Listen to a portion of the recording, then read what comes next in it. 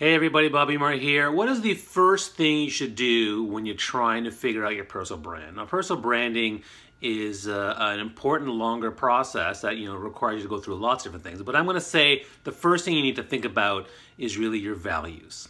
Your values are your core beliefs. Your values are a set of criteria that means something to you. It's what you hold dear, whether it's in your head or your heart or in your soul. So your values will align better with a path and a personal brand that's natural to you and authentic to you. So take the time to understand what your values are. What are your intrinsic values?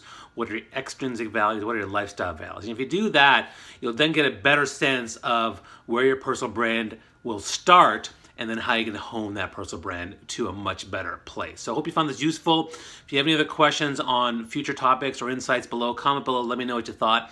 And I'm happy to share and answer any questions that you might have. I'll see you guys tomorrow.